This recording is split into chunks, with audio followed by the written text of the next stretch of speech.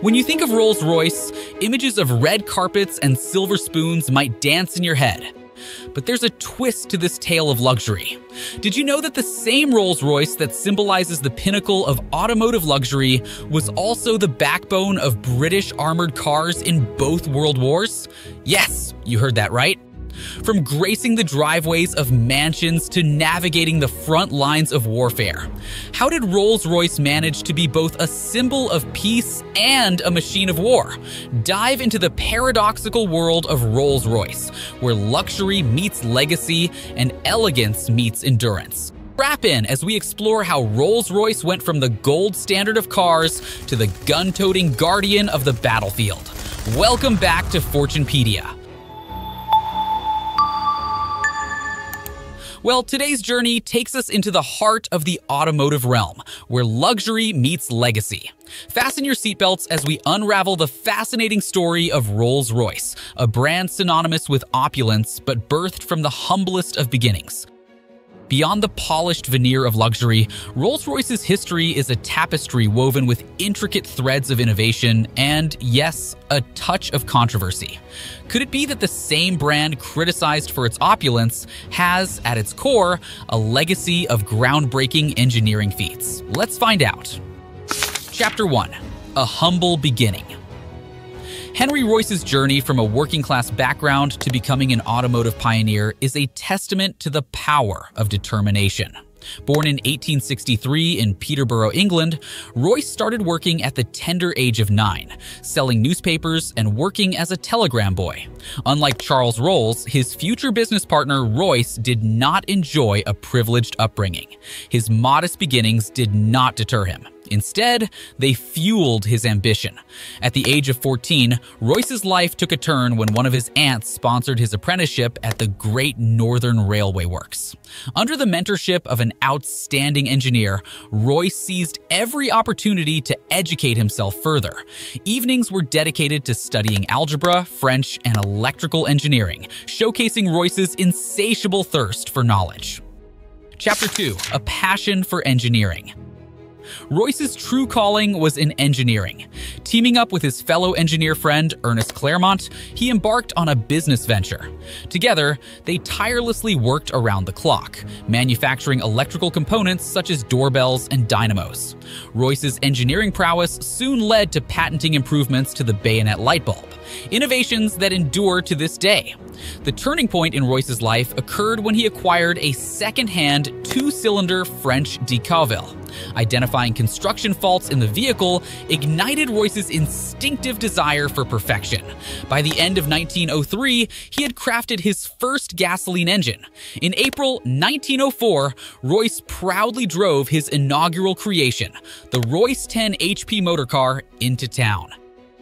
If you're ready to uncover more intriguing stories about the automotive world, hit that like button. But wait, there's more. Stay tuned for our bonus tip on the world's best super luxury car. You wouldn't want to miss this. So hit that like button, share your thoughts in the comments, and subscribe for a front row seat to the world of automotive excellence. Chapter 3. The Meeting That Changed History. While Royce was busy perfecting his creations, another key player entered the scene.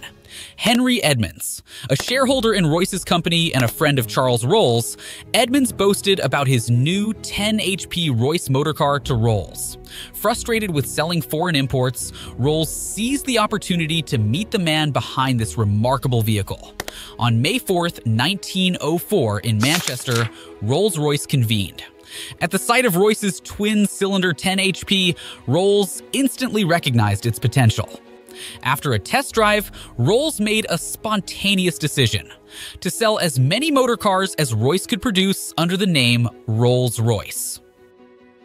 Chapter 4. The hyphen in Rolls-Royce. Creating a brand requires vision, and Claude Johnson, Rolls' partner, played a crucial role in shaping Rolls-Royce's reputation.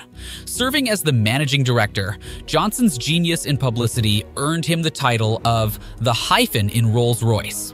One of his early advertisements for the 4050 HP motorcar introduced the famous phrase, "the six-cylinder Rolls-Royce, not one of the best, but the best car in the world." Did you ever imagine that a 5-shilling meal at the Swan and Royal would lead to Rolls-Royce's revolutionary journey into jet engines? Stay tuned as we unveil the pivotal moments that transformed a chance encounter into a groundbreaking era of propulsion. Chapter 5. Birth of Rolls Royce Limited. Formally established on March 15, 1906, Rolls Royce Limited faced the need for new production premises by 1908. After considering various locations, Derby's offer of affordable electricity became the decisive factor. Henry Royce, largely responsible for designing the new factory, saw production commence in early 1908. The formal opening on July 9, 1908 marked a new chapter, with Sir John Montagu presiding over the event. Rolls-Royce's entry into aero engine manufacturing during World War I with the Eagle model further solidified its engineering prowess. The legacy of the 4050 model extended beyond automobiles, serving as the basis for the first British armored cars in both world wars. Chapter 6. Expanding Horizons, Springfield Factory and Rolls-Royce 20. In 1921, Rolls-Royce expanded its footprint, opening a factory in Springfield, Massachusetts, USA, to meet the high demand for Springfield Ghosts and Phantoms.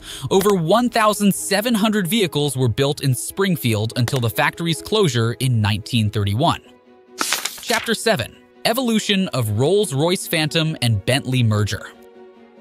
The iconic 4050 HP Phantom replaced the Silver Ghost in 1925, and in 1931, Rolls-Royce acquired Bentley, a move to eliminate a potential rival. The introduction of the Bentley 3.5-liter after World War II showcased Rolls-Royce's ability to innovate and adapt to post-war demands.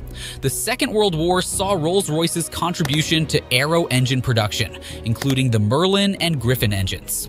The war years also witnessed a shift to pressed steel car production at the Crewe factory. Chapter 8. Post-war diversification and motor bodies. After the war, Rolls-Royce moved car production to Crewe, assembling complete vehicles with bodies supplied by the Pressed Steel Company. The acquisition of H.J. Mulliner in 1959 and the emphasis on diesel engines broadened Rolls-Royce's industrial reach. Throughout Rolls-Royce's history, one thing becomes abundantly clear. The brand's legacy is a tapestry woven with threads of ambition, innovation, and a commitment to excellence. From the humble beginnings of a chance encounter to the soaring heights of jet propulsion, Rolls-Royce remains an indomitable force in the automotive universe. If you're relishing this fascinating ride through the Rolls-Royce saga, let me know your thoughts in the comments below.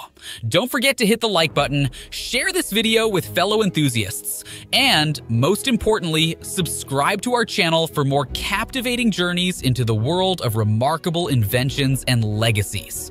Your support means the world to us. Bonus section: the world's best super luxury car, Rolls-Royce Phantom. Whether you're nestled in the back seats, basking in unparalleled ride comfort, or taking the wheel yourself, the latest Phantom is a rare joy. The ride is an exquisite dance of gentle undulations, a luxurious indulgence that remains whisper quiet and silk smooth, thanks to Rolls-Royce's cutting-edge tire technology.